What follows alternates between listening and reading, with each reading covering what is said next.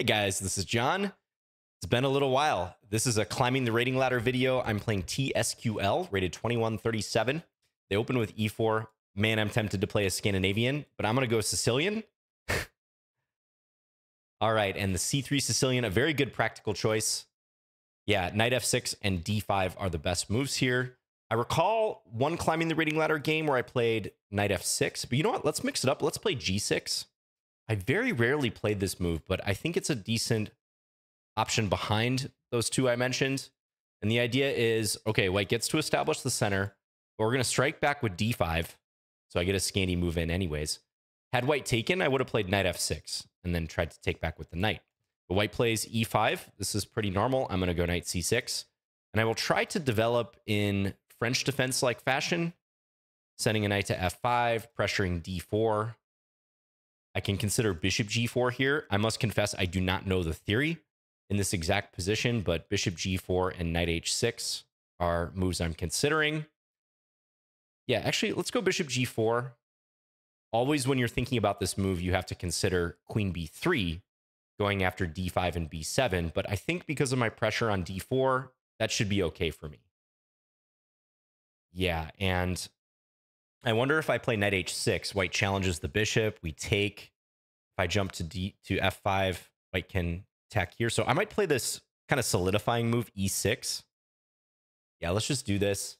My bishop is outside the chain now. I'll take. And now I could consider going after this D pawn. So queen B6 for me comes to mind, along with developing the knight, trying to get it to that aforementioned F5 square. Let's play queen B6. I'm trying to play a little quicker in the opening because I know from experience it's so easy to fall behind on the clock. This is a 10-0, no increment game. So let's not try to do that. Let's also take our first sip of decaf coffee here at 6:30 p.m. Okay, so I have my opponent thinking a little bit. I suspect they're going to go knight E2 to defend the pawn because bishop E3 doesn't quite seem right, allowing queen takes B2 when I hit the knight. So I'm currently trying to use my time right now, thinking what I'm going to do against knight E2. It's probably going to be knight E7. I would maybe consider, although it looks kind of unusual, bishop H6 as well to try to eliminate their dark square bishop. But that somehow looks wrong. So I'm just going to keep it real simple here and play knight E7. Get ready to castle. And likely we're going to gravitate towards the queen side. Now, I could play knight F5, though, and hit this pawn. That would all but force white to play bishop E3, wouldn't it? And then, yeah, I could take. I'm going to hold that in reserve. I'm not 100% sure about that move, so let's just play this right away. And what I meant by playing on the queen side is because the C file is the only open file in the position, don't be surprised if the play gravitates towards that direction down the C file. Yeah, and G4, white gains space. Okay, but F6 is a move that comes to mind here.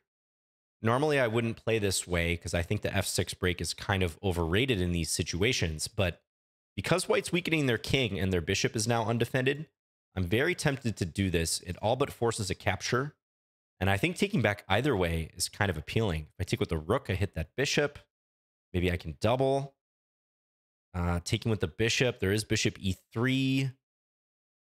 Yeah, I'm seeing some avenues for counterplay. Even, okay, I'm going to play it. I'm going to take with the bishop. Let's pre-move this. So let's imagine E takes F6, bishop takes F6, bishop E3. I wonder if G5 is a decent move at that point. So push the pawn to G5. Try to get my knight on E7 to the G6 square. White has taken away F5, but G6 could be a good route for this knight. So, okay, I mentioned the queen side. Normally, I would have played a rook to C8, but because white has played G4, because they seem to be a little behind the curve in defending the D pawn, I don't think they've quite anticipated me quickly attacking this pawn in the way that I did, because they paused when they played knight E2. I'm thinking maybe I can sharpen this struggle. So I think bishop E3 is more or less forced here to defend the pawn. Okay, there's this move. That is true. Seems like that move only helps me, though. Isn't white just going to have to go back here anyways on the next move? I could also consider bishop g7, which would force a trade of bishops because I'm on this. You almost start looking at stuff like bishop takes g7, and then rook takes f3, try to hit this, but there's king g2. I don't know. I think rook f7 is my default move here. Yeah, let's not spend too much time. Once again, I think white's just going to have to bring this back. And in that case, they've given me rook f7 for free. I don't know if that was white's intention or not. So I could try to continue building pressure on the d-pawn. I'm probably not going to swipe the pawn on b2. There's rook b1, queen takes a2, rook takes b7. Maybe I could do that. No, white plays bishop g2. Okay, so why are they just giving me this pawn? Do they see something that I don't? Because I'm really not seeing it. Knight takes d4, bishop e3, then I take on e2 with check. Queen takes e2, queen takes b2. At a minimum, I think I go up a pawn with queens off the board there. I could also take on d4 with the bishop, mind you. So there's that option as well. g5 I mentioned. That would cut off the bishop, but doesn't quite seem so appropriate. So I'm leaning towards knight takes d4 here. And yeah, let's go ahead and play that. Just taking a look at my recording. Sometimes when I launch into these games, I just immediately start talking. I'm always paranoid. I'm going to look over 10 minutes into the recording and see that something was off, like the board was blocked or something. I'm just always paranoid about that. Or there's no audio. I think every creator, if you've been around YouTube for a while, you've recorded at least a few videos where you thought the video went great, but there was actually no audio the entire time. Okay, knight takes d4. So again, I did not predict white's move, but taking with the bishop looks really good. Hitting f2. I'm also hitting b2. Yeah, I think white's kind of going off the rails here. Could take with the queen as well, but I mean, I think I'm just going to take with the bishop. Let's attack both these points. I'd say the only thing white has going for them is that it's a little uncomfortable around my king with their bishop sitting on h6. And they do have the bishop pair, but I can't imagine that's going to compensate them for the central pawn that they just lost, and very possibly another pawn here coming up. So queen d2. Okay, so if I take on b2 with the queen, we get a trade. There is rook b1. I could play it safe at that point and play bishop g7. Force a swap, rook takes b7. Yeah, that's I think a very safe way to play into a pawn up endgame. I don't know if I'm in love with that, but it's certainly an option. I could also just play bishop g7 right away. Knight c6 looks pretty good here. e6 is a little tender, so I'm trying to be cognizant of that as well. All right, so candidate moves are queen takes b2. I'm not going to take with the bishop, by the way, because I get pinned. So queen takes b2, knight c6, bishop g7. Those are all moves I'm thinking of. I mean, they all look pretty reasonable. Leaning towards queen takes b2 and going for that ending, because I think that ending looks excellent for me. Just wonder if I'm giving white a little too much activity there. Like they could try to break the structure open somehow and get some activity. It feels like it's a technical win for me, but I also feel like I might be able to do better here and still not risk anything per se. Like knight c6, I still threaten to take on b2. Not only do I improve my knight, but the rook helps defend the b pawn laterally. So I would in effect threaten to take on b2. I somehow feel like I'm going to have to play my bishop back to g7 at some point anyways, though. Nah, let's... There's also knight c6, rook e1, maybe. Could be a little annoying. But I have knight e5. Yeah, knight e5 looks decent. Okay, let's play knight c6. Queen takes b2 seems like slightly premature. I'm not happy that I spent 2 minutes on that move. That's far too long. But then again, white in my estimation, does not play a critical move in reply. Okay, so rook d1, but this bishop is defended. So I think I can just swipe now. And what is white going to do? Like queen e1 at that point? Hitting the pawn on e6? I just don't buy it. Yeah, let's take. If queen e1, I think at minimum I can play rook e7. Probably wouldn't want to go rook e8 because there is bishop takes d5. There'd be a pin here. Okay, but white swaps. Yeah, now we get the scenario that I wanted, but I'm not even losing the b7 pawn. With the knight in the way before, looking at that first, I would have ran into rook takes b7 after the bishop trade. But here we're just up 2 pawns. Yeah, I'm very surprised how white is playing this because this is way too fast and loose. I know this is no increment, and it is an unrated game, but white's making this kind of easy for me. That said, I still need to convert, right? Still need to convert this game. So let's play. I think rook e7 is safe. Knight's defending here, so bishop takes d5 doesn't work. Again, had I played rook e8, the bishop takes d5 was working. So let's just safeguard first. Okay, knight d4 is kind of in the air. First, I'm going to bring this over. Kind of expecting white to play this. Yeah, white does. Now knight d4 makes some sense. Knight d4, bishop takes d5. That does work now, though. Okay. King f6, but then they can block. Okay, I could play king f7. Not exactly what I had in mind, but I think it's okay. Yeah, let's play it. If check, I'll just go here. Maybe snake my king over. It'd be nice to get g5 in to stop this f4 move. Ugh, f3. Is that a mouse slip? I don't know about that move. All right, let's play the g5 move now. I don't know why white would play this move. That looks so bad. That looks so very ugly. No offense to my opponent, but I can't get behind that move. All right, let's activate this rook. Kind of tempted to play h6, but I think just reinforcing is good too. Now, looking at this knight d4 move, might be time to do this. It's also knight b4 if I want. I think white's working up to the pawn push. Could play e5 as well.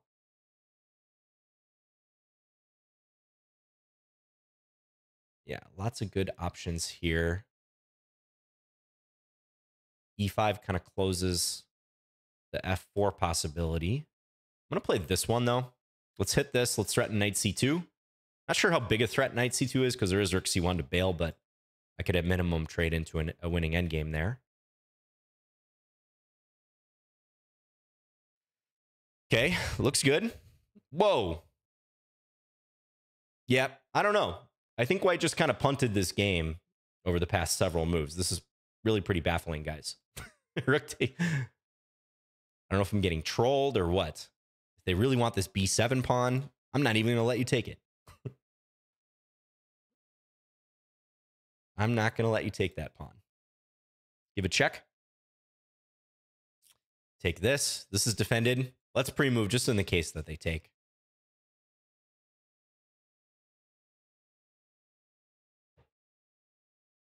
Okay, but I can take. They're going to go rook f1. Try to win one of the pawns. I can still be greedy if I want. Go here. I mean, why not? Let's just beat the clock at this point and not blunder. f3 coming, perhaps. Or rook a2 first. I kind of like rook a2 first. Let's do that. Let's pin the bishop. I'm not too worried about the check down here. That's fine. Okay. Let's go here now. Note again, the knight is guarding. So there's no tactic.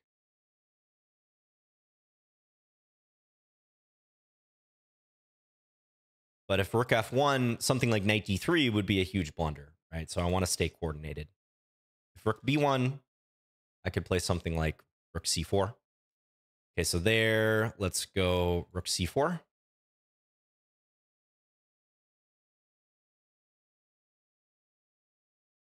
Might move my king off a light square too, just to hedge against bishop takes d5, just to absolutely make sure that move doesn't work.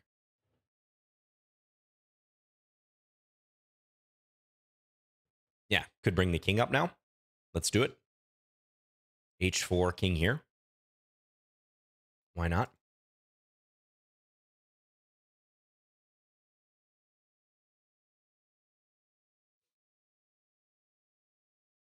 Staying vigilant for stalemates, because it looks like I'm going to eliminate white's remaining pawns.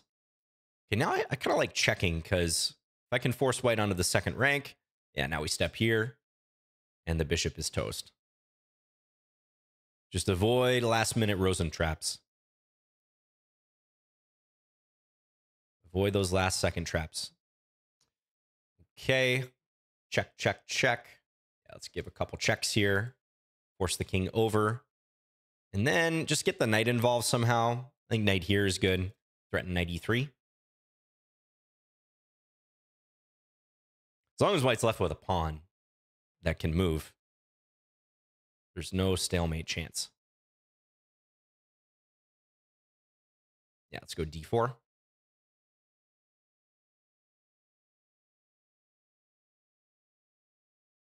Okay, there is g6, but I can take with the king maybe? Yeah, take with the king.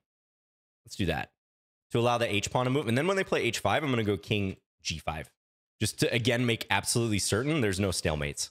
Like, I'll show after the game how that could have potentially ended in a stalemate if I was not paying attention. Yeah, now I think I can go check. And on takes, white has to play king e1, and then we can mate. All right, yeah, I thought white's play was pretty baffling. Starting, honestly, kind of here. They lost the d-pawn. I mean, maybe I could chalk that up to not being so vigilant. But really from, yeah, this point forward, f3, my first thought upon seeing that move is I thought it was a mouse slip. Because I can't imagine f3 is a good move here. I thought f4 would be played. Because if f4, white can try to break up this light square cluster that I have and try to get at this d5 pawn in particular. But certainly you don't want to play f3 and blunt your bishop. Then the bishop has to seek play into the game elsewhere. Yeah, and rook takes e6, I have no clue. No clue, because I'm defending this pawn sufficiently. Okay, so yeah, I want to check a little bit of the theory of this line. Maybe early on here, white should have played g4 in this position before castling. But I think ultimately white's position was all right. I just thought white would play in more standard fashion, like put the bishop on e3 at some point. Maybe b3 if they really don't want to lose this pawn. So we'll check the opening, talk about the theory there a little bit, and we'll check the middle game. I'm kind of curious if f6 was the right call, because I have a lot of different ways I can go here. Putting a rook on c8, whether it's rook a c8 or rook f c8. Both those moves look really standard. Even this move, I know it might look more natural to play rook a c8, but if I really do think the battle might be on the queen side at some point, it's possible keeping a rook on the a file could be handy. So I'll be interested to see what the engine thinks about f6. And yeah, from white's perspective, I'm also curious. The theory again in this line, I'm not too familiar with it, but you try to stagger white's pawns like this, potentially sending the knight to f5 via one of these routes, getting the bishop outside the pawn chain if you can, like I did, trying to eliminate the knight. You got this French defense-like pressure on d4. Yes, the bishop is buried, but everything else about black's setup is pretty cohesive and solid. So I think there's some definite French advance and even Caro-Kann advance parallels there. Okay, let's click into the game review. I saw I had a 0-0-0, 92.5% accuracy. 82.4 for my opponent. Let's turn off the feedback. Okay, so Sicilian. Yeah, and Alapin. I like this line a lot from the white side. For those of you who are below 2,000 especially, I think this is a good line to look into against the Sicilian. It's not considered as theoretically challenging as knight f3 followed by d4, which is the open Sicilian. However, the idea is so straightforward and fundamental. It's to play d4 and try to build up this big center. It's not really possible that this is a bad attempt for an advantage. Yes, I think black can equalize, but you could say that same thing about a lot of different variations. It's not a developing move, but again, if you can get this nice center with the 2 pawns side by side and they get to stay there, especially like they don't get staggered like as in this game, or black doesn't have some immediate way to pressure them, that tends to be advantageous for white.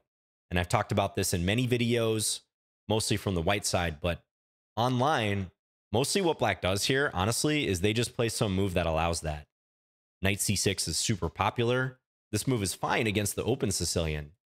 Knight f3, where when white goes d4, black is very happy to take and then play with 2 center pawns against 1. But in the c3 Sicilian, if black just plays routine moves, white gets to build up that center that I was talking about. And if they nurture this correctly, let's just play some standard looking moves. You don't even have to play that aggressively from the white side, but get into a lot of scenarios like this. It's already pretty nice for white. The engine's showing that white should even, or black rather, should try to fight back. d5. Also, white could have potentially played d5 themselves earlier. But that's, let me flip this around. That's kind of the blueprint, is something like this. Maybe we'll even make this more vivid, like throw in h3 to stop knight g4. Yeah, get the minor pieces all protecting this array of pawns.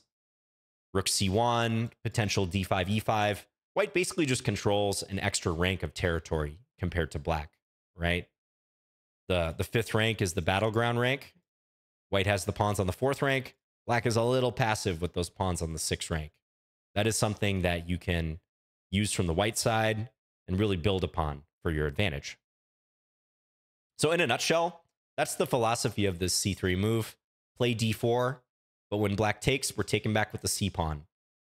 And in that way, kind of negating black's first move, the Sicilian, which intends to control the d4 square from the flank and try to trade a flank pawn for a center pawn. White's trying to push back against that. And if we throw the opening book on and click the Explorer, yeah, so you'll see, oh, they've kind of changed this up recently. Yeah, you'll see after c3, according to chess.com, the moves to play in this position, yeah, knight f6 and d5, those are considered the 2 most challenging moves against white's concept. You can kind of understand why, because both disrupt this d4 move. So d5 threatens the pawn on e4. This is actually a Scandinavian, but with the moves c5 and c3 thrown in, which should benefit black, as much as it pains me to say that. Compared to our normal Scandinavian, white can't play knight c3, and black is already influencing this d4 square pretty nicely. There's a bunch of theory here. So that's a very reliable line for black. Knight f6, I play this move sometimes too. Again, if you check my last climbing the rating ladder game, in which I played the black side of this line, which I think was against a cheater, actually, someone who ended up getting banned. I played knight f6, threatened their pawn, and often white goes forward and then plays d4. This is another one of these scenarios where, yes, white does achieve these 2 pawns in the center, but they're staggered, and they're therefore easier to attack. And black can start chipping away. Black's doing okay here too. So I do think those are the best options. They're not strictly the only moves. I mean, you can see e6. Yeah, there's some theory here as well. The idea is to offer a transposition into a French defense. White could go into e5, and this would be a pure French advance. So there's some theory here too. And there's also the line that I played, which is this g6 move. So g6. Yeah, white doesn't play d4 right away, but had white done that, I would have reacted very similarly. Takes, pawn takes, and then d5. Immediately strike at the center, not let white sit around with these two pawns as flexibly placed as possible on e4 and d4, right? We're going after the center ASAP. And a big thing about this is if white takes on d5, you generally do not play queen takes and get pushed around.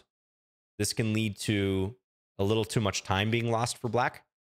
You're playing knight f6 in this case, and you're trying to take back with the knight. There's many, many games that have been played from this position as well.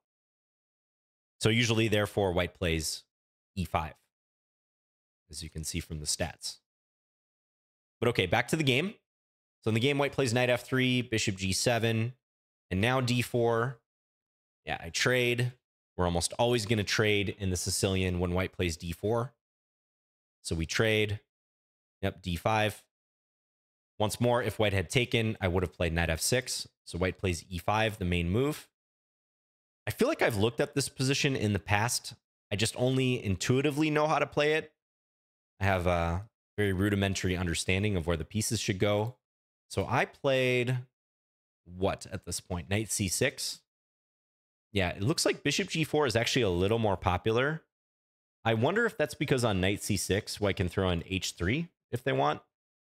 Okay, that is a move. h3 would prevent the bishop from coming here. Looks like they also play bishop b5 a fair amount. And how does this go? Bishop takes. This line looks vaguely familiar to me. Like white actually makes a trade here. Maybe hopes to prove that this pawn is weak somehow later. Takes some of the heat off the white center. But yeah, I'm not an expert on this line whatsoever. Just playing out some moves here that look kind of normal. Take f6, start undermining. I know this construction looks kind of weird. I probably wouldn't recommend this whole setup for black to, you know, someone below like 1400, because developing your knight to the edge of the board, playing f6, having your bishop staring against this pawn wall, that is a little unusual. So it requires some sophisticated handling. I think for most newer players, play that d5 move on move 2. That's the way to go. And you can see other videos where I've shown that move. All right, so I opted for, knight c6, and then white played knight c3. I got in bishop g4. So it actually appears like knight c3, despite being a pretty natural move, is a bit of a mistake. And I'm using kind of an engine shortcut here because it shows the evals. Oh, you guys can't even see that. Sorry. This is a little bit better. Yeah, so it shows bishop b5 and h3 is not only the most popular moves, not by much, but more popular than knight c3. But the engine seems to like those by about a half pawn more than this knight c3 move. And it kind of makes sense because I think after bishop g4, black has this implied threat of bishop takes f3. You can imagine if white did h3, we take. And if white takes with the queen, then we can nab this pawn on d4, hit the queen, threaten the fork. This isn't looking too hot for white. So h3 would prevent that. And the bishop b5 move also creates like a little bit of a counterweight in pinning the black knight. So this kind of counters the bishop g7 thing. Oh, note that bishop b5 does not run into queen a5, by the way, because white has knight c3, defending the bishop. Okay, so yeah, let's get back to the game. So bishop g4, bishop e2. This has still been played a lot, but look at these stats for black. The statistics are really, really nice. What did I play here? I played e6. Engine doesn't think that's the best. Let me just click out of the opening book. Yeah, this is one of these things, though, like e6, it gets the dubious mark, but according to the local evaluation here, it's completely fine. So maybe I won't read too much into that. I mean, it's suggesting bishop takes f3 as well, but to my eyes, generally I'd want to hold off on bishop takes f3 because I feel like a lot of the times white's just going to play h3 anyways and compel me to take. So why would I want to do it voluntarily when white hasn't even invested a move in playing h3? But yeah, knight h6, I could totally understand that move too. I was just thinking if knight h6, let's say h3 takes on f3 takes, I didn't like that this pawn was under attack. And if e6, like maybe g4 makes more sense here, keeping the knight out of the game. Looks like the engine says this is okay for me, though. And it actually suggests a really similar plan to what I did in the game. So f6, trying to attack the center, trying to play down this file. It gives a small edge to black. Interesting. Okay, so yeah, it appears like there's multiple good ways for black to play here. e6, knight h6, maybe bishop takes f3. But e6 looks totally normal. Yeah, and interestingly, it's giving knight g5 as a possible move. That looks kind of odd, moving the knight again, but I can understand why, because like after takes, knight takes, white might want another defender on the d4 pawn in the form of that knight. So maybe that's in effect saying that, hey, as white, you might want to keep that knight actually and not allow the whole bishop takes f3 thing. So h3. I was very happy to take and play queen b6. This seemed pretty consistent to me. It's also showing knight h6 or knight e7. I don't think I mentioned this in the game, but in addition to queen b6 attacking this pawn and eyeing up b2, I do like that it controls the b5 square as well. So I don't have to worry about white's knight coming into b5. If I played knight e7, I guess it doesn't work right away because I have queen a5 always if I need to. But I should be aware at some point, maybe after white castles, this could be a theme later on. So probably not a huge point, but queen b6 does guard against that. Yeah, knight e2. Okay, it does say bishop e3 is playable here for white. I wonder, takes and hit this knight. A lot of times this is the poison pawn, but because rook b3, or rook b1 rather, runs into queen takes c3 right away, I thought this would be good for me.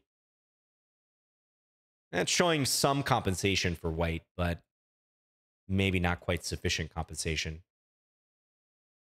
So I think what white did is normal here, knight e2, defend the pawn on d4, which I was double attacking, right? And now they get two defenders, but keeping this bishop guarding the b pawn. Okay, knight e7. White castled. And here I was thinking for a moment, you know, should I go knight f5 or should I just castle first? I decided on castles. So I didn't like knight f5 because I thought bishop e3 would come, and then I wasn't sure again if I should take something like this. Looks like the engine does say that this is fine. This is a pawn.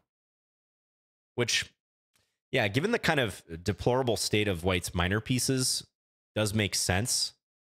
This whole cluster of pieces just isn't doing much. The bishop's blocked.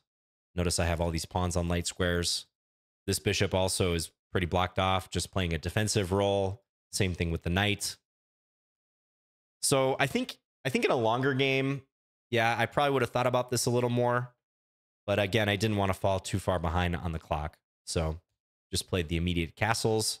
And I totally get why white played g4 here. And it looks like it's not a bad move. So g4. Another option, I think, is to play b3.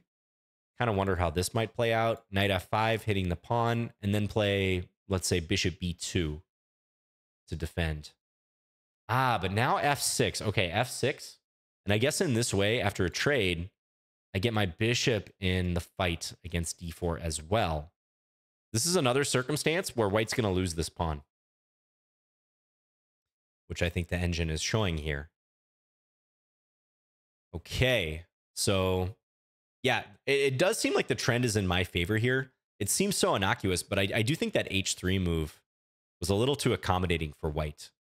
Because again, it encourages me to play a move that I was planning on playing at some point anyways. I didn't want to rush it, because a lot of times white does play h3 in this type of situation. But fundamentally, with my bishop outside the chain and not really having good retreat options that often get it trapped, I'm probably going to trade this bishop for the knight anyways. So I think that kind of starts this trend in my favor. The swap and then the problems white had in keeping the center together. And when you're attacking a pawn chain, you typically want to try to attack it at the base of the chain, right? I've often equated it to chopping down a tree. How do you chop down a tree? You don't chop it down from the top. You chop it down from the base. So we're going for the trunk. This is a mini chain. So attacking d4 in the way that I did tied white down pretty early in this one. And then when I kind of exhausted ways to easily attack d4, white played g4 and stopped knight f5, which would have added another attacker. Then I focused on opening up lines elsewhere. And actually, I am going towards the top of the tree now with f6. So the engine does approve of this move. It says it's okay.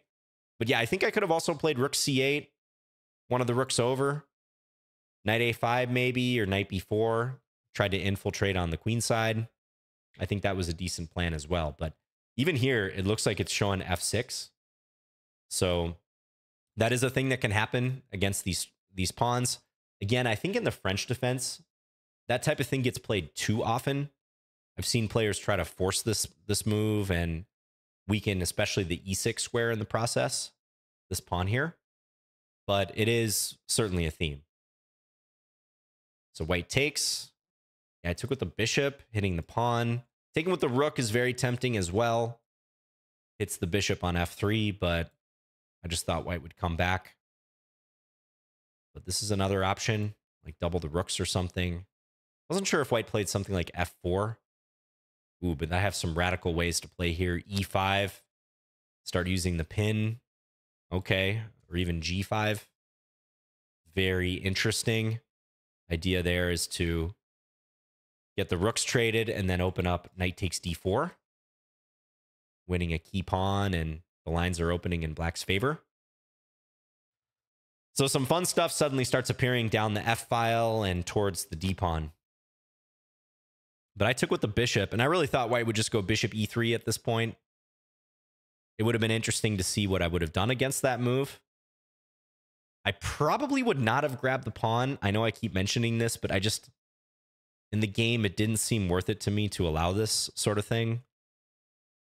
But this looks okay.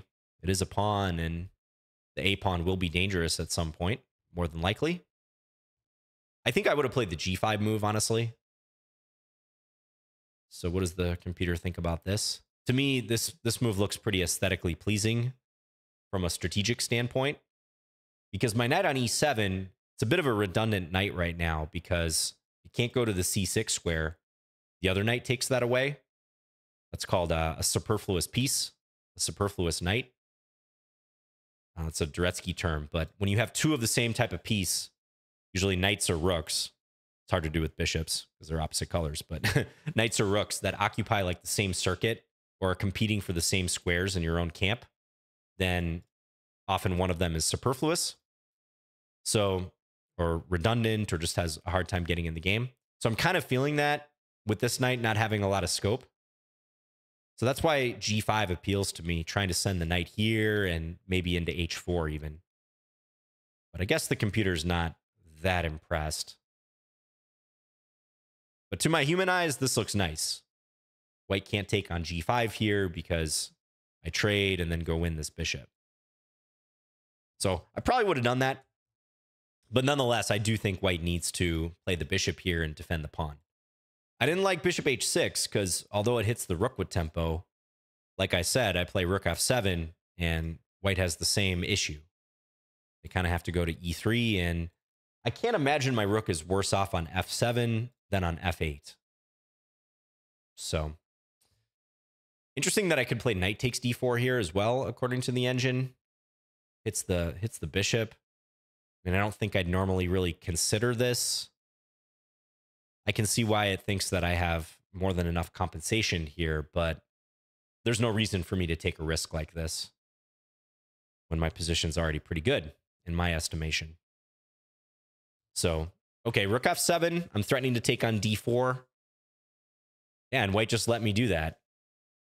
I don't know why, but I was expecting bishop e3. And then again, I have the same array of options. g5, queen takes b2, rook f8 maybe. Doubling is a lot easier now. But white kind of inexplicably just relinquished the d pawn. Maybe just didn't realize that that pawn was hit 3 times. And white only has 2 defenders.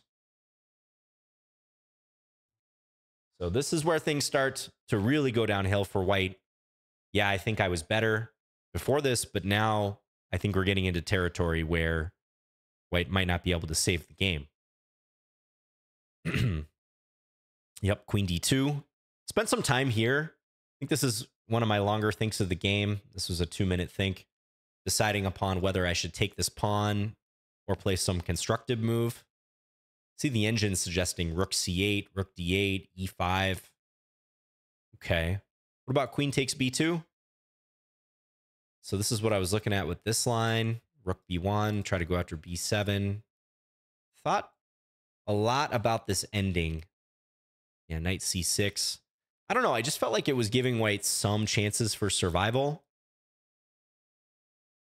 Maybe I would have a hard time taming this rook somehow. And it's probably still close to winning, if not outright winning for black, up the clear pawn. But I felt like I was selling out a little early in taking b2. So that's why I played knight c6. Yeah, and then white let me take this one too. So it does seem like attacking e6 is a better idea. Rook ae1. I can't remember if I mentioned this move. I think I mentioned it in a similar case with the white queen coming here, but that does hit the one point on the board where I'm pretty vulnerable, which is this e6 pawn, this backward pawn on the e file. And remember, I can't play rook e8 in response to this because it allows bishop takes d5 using the pin. So I probably would have had to play like rook e7 or maybe knight e5 to have the queen defend. But this does temporarily look a little awkward to me. Probably still fine, though. Okay, so knight c6. Rook d1. I went ahead and took. Interesting that the engine still gives a dubious mark for that move, but we're going to ignore that. I think these dubious marks and some of the annotations are just pretty harsh. I've said that before, but I think they're looking to assign something where probably doesn't warrant it. Still a top 3 move, and it wins another pawn. Yeah, so had white played queen e1, maybe they can still try for some tricks. This has the same idea as with rook e1, which is if I play rook e8, white can play bishop takes d5. But I would have seen that. I mentioned that in the game. So yeah, again, knight e5 or maybe even rook e7 or something is okay. Because rook e7, bishop takes d5 doesn't work because the knight defends. This was also a theme in the game. So we get a trade, and I'm happy to see a queen trade here. I know the engine shows the queen trade being best, but to me, I'm going into an endgame up 2 pawns. Unless white has something real quick here, I'm going to win this pretty much every time because the bishop pair can't possibly make up for the 2-pawn deficit. So white's really got to whip up some counterplay fast to counteract that. And rook b1 doesn't work anymore, which is the move white played. But with my rook on f7, this was a nice benefit to white playing bishop h6 for me, that I got my rook there. And also why I played knight c6 earlier. This just doesn't work for white. So if white played rook e1, yeah, again, that makes it a little more awkward. Taking aim against this pawn. Once more, knight e5, bishop e5. Probably would have played this move. I mean, there is f4. Maybe some scenario like this gives white some chances, because if they knock out that e6 pawn, the bishop really does come to life, not only against d5, but if I save the pawn, down this diagonal in general. So they might be able to take the knight and, you know, maybe save an endgame like this. Still down 1 pawn, but it's a rook ending. So white's sense of urgency just wasn't there, and they didn't properly protect their center either. So bishop g7, take. Yeah, now comes rook e1. But white doesn't have the bishop pair anymore. I feel like this should be a much easier conversion. Rook e7. Again, can't get lazy here. Rook e8. It still allows bishop takes d5. You have to be hyper vigilant of loose pieces and tactical themes. That would be an easy blunder to make. So rook e7. Keep that defended. Maybe king f6 also looks pretty good, now that I think about it. Because in theory, I'd rather have my king protect this pawn and free up this rook than have the rook be tied down. Knight d4 maybe too. Knight d4. Okay, yeah, I think knight d4 I didn't quite like because I thought rook e1 could be a reply. But I see now I wouldn't have to move that knight. I could play rook f4, defend the knight, and also blockade. Blockade that f-pawn, and this looks really nice for me. I'm going to start coordinating and winning. So rook e7. And I'm just trying to calm the position down at this point. I think I kind of misplayed it, honestly. Yeah, like, I'm not sure rook f8 was the best move.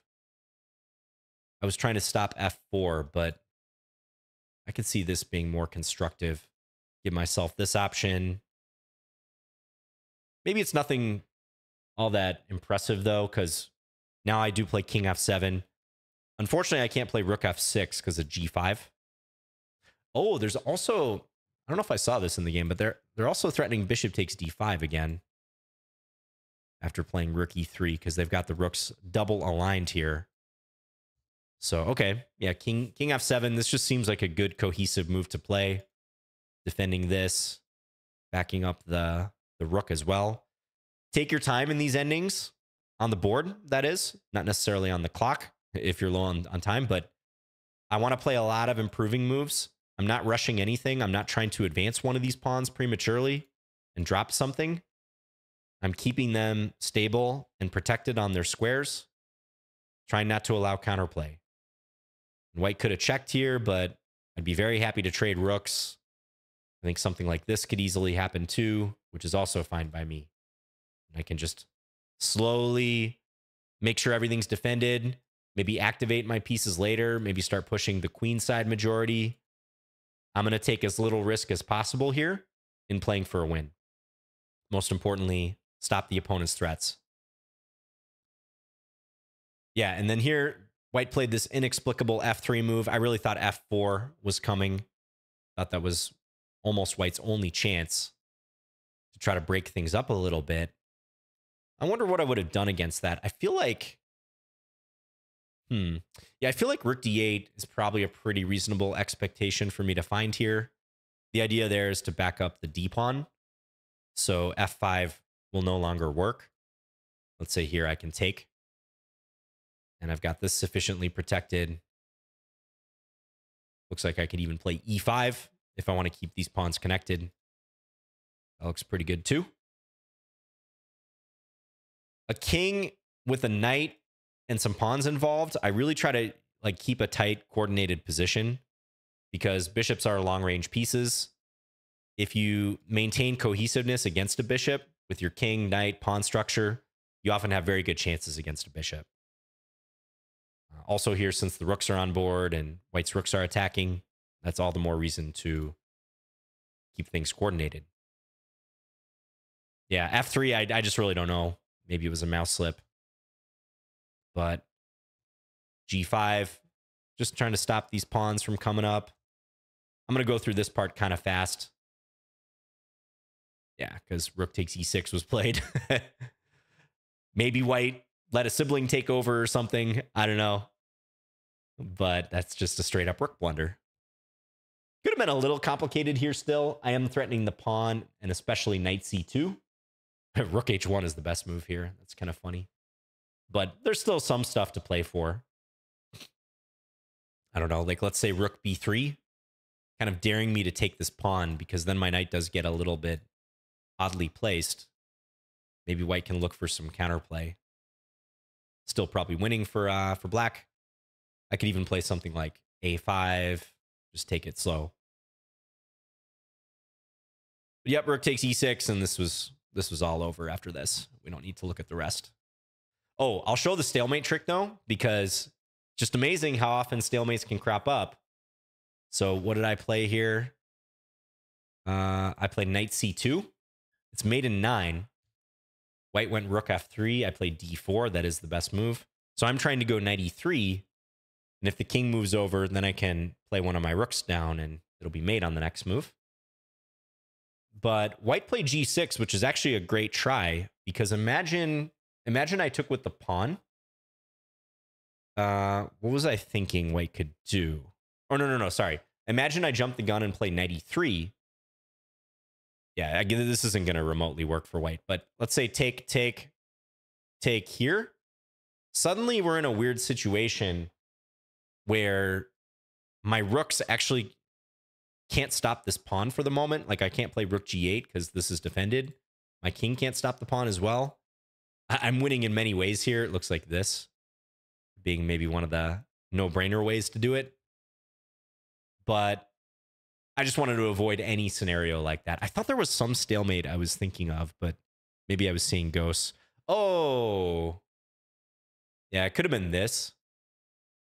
Could have been this situation I was thinking of. Yeah. I guess even here, though, had this happened, rook f5, I could play something like king h6. But white does have this mad rook scenario where I still can't take the rook either way because that's stalemate. With the knight controlling e1 and white blocked off by the rooks. So I'd have to do some dancing to get out of this. But now when white plays rook h7, I can take the rook finally because they have h5. So yeah, none of this really worked, but you got to be vigilant in these scenarios always. So I took with the king just so white would have to exhaust their h-pawn moves and then play the knight check. And this is no longer stalemate.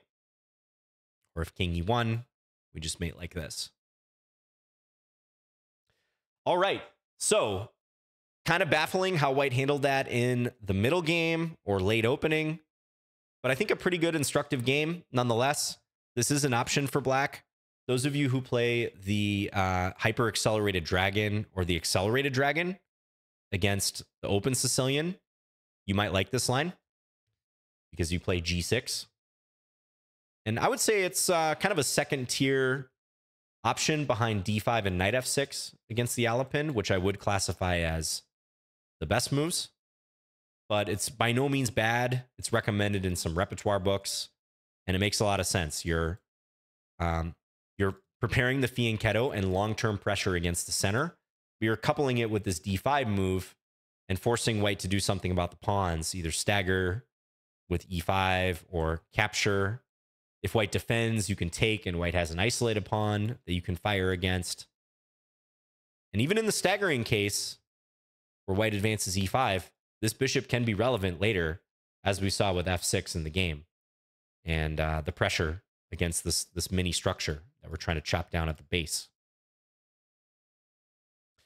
All right, thanks to my opponent for the game. This was a Climbing the Rating Ladder game, educational series. Yeah, I think my opponent just needed to respond to my threats better. Really watch moves like h3. This is kind of advanced, but a lot of people play moves like h3, just kind of knee-jerk response. But that can be a leak in your game. If you sense an exchange is going to happen anyways, or especially that an exchange might be desirable for your opponent, try not to invest further moves getting them to play that, right? So that's an easy mistake to make, but I think that actually did start this trend in my favor. And always count attackers and defenders. I mean, you can even see at this rating level that is valid. In this position, white just didn't react to the fact that I have 3 attackers on d4, and white only has 2 defenders, the queen and the knight. All right, thanks for watching, everyone. Hope you're doing well, and I'll be back again soon with another video. Bye, guys.